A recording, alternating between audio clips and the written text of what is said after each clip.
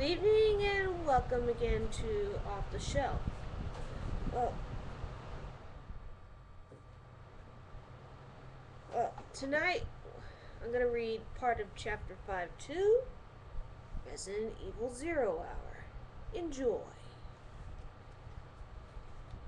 William Birkin hurried through the underbelly of the water treatment plant, spooked by the echoing clang of his footsteps, through the cavernous corridors as he made his way toward Control B on the first basement level. The place felt cold and dead, like a tomb, which was not a bad analogy at all, except he knew what wandered behind the locked doors he passed, knew that he was surrounded by an abundance of life, such as it was. Somehow, that awareness made the distant echoes of his every movement seem that much more sacrilegious, like shouting in a mortuary, which it is really. They're not dead yet. Your colleagues, your friends. Get a grip on yourself. They all knew this was a possibility. All of them. Bad luck is all. Bad luck for them. He and Annette had been at the facility downtown when the spill had occurred, finalizing the breakdown of the new synthesis. He'd reached the executive stairwell at the back of B4 and started to climb, wondering if Wesker was already waiting. Probably, if Birkin was running late, he hadn't wanted to leave his work for even a moment. And Albert Wesker was a precise and punctual man, among other things, a soldier, a researcher, a sociopath. And maybe he was the one. Maybe he leaked it. It was possible. Wesker's loyalties lay with Wesker. Always had, and though he'd been with Umbrella for a long time, Birkin knew he was looking for an exit. On the other hand, crapping in his own backyard wasn't his style. And Birkin had known the man for 20 years, give or take. If Wesker had caused the leak, he certainly wouldn't be sticking around to see what happened next. Birkin toppled the flight, made a turn and started up the next. Allegedly, the elevators still worked, but he didn't want to risk it. There was no one around to help if something went wrong. No one but Wesker, and for all he knew, the STARS commander had decided to go home. At the top of the second flight, Birkin heard something. A soft sound from behind the door that marked the second basement level. He paused a moment, imagining some poor soul pressed against the door on the other side, perhaps mindlessly beating his or her dying body against the obstacle again and again, vaguely wishing to be free. When the infection had originally been identified, the internal doors had locked automatically, trapping most of the infected workers and escaped test subjects. The main pathways were clear, at least two in from the control rooms. He glanced at his watch and started up the final flight. He didn't want to miss Wesker if he was still around. So if Wesker didn't do it, then who? How? They'd all thought it was an accident. He still had it until a few hours ago when Wesker called him about the train. That was one accident too many. Lord knew there were enough people who had reason to sabotage Umbrella, but it wasn't easy to obtain even a low-level clearance pass for any of the Raccoon labs. What if Wesker had said something about the company wanting real data on the virus? Not just Sims, but hands-on.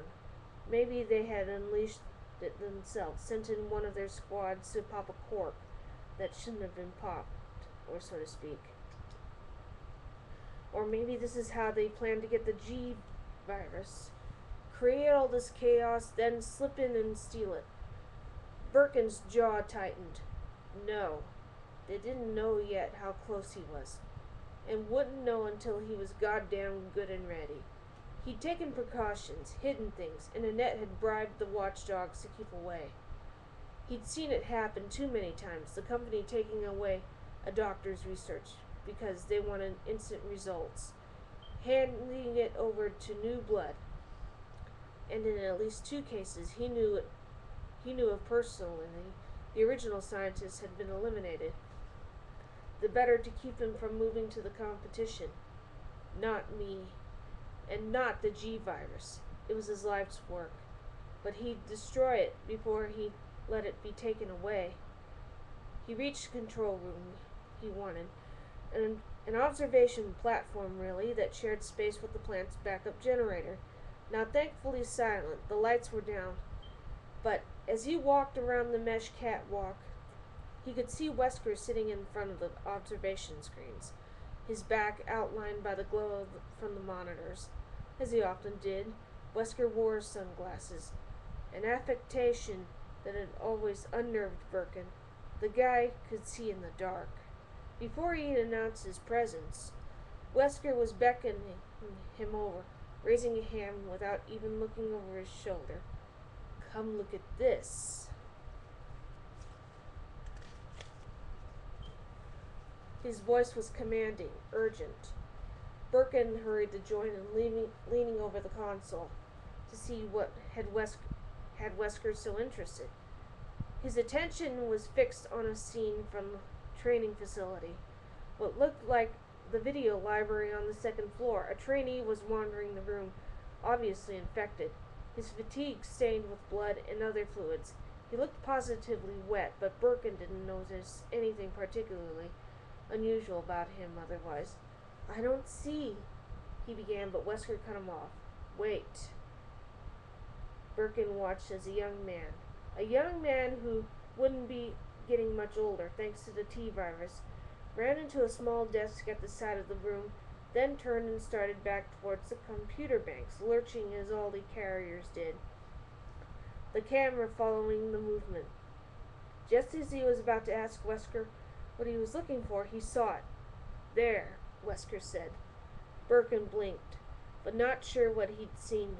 As he'd turn again at the computer banks, the trainee's right arm had elongated, thinned, stretched almost all the way to the floor, then snapped back into place.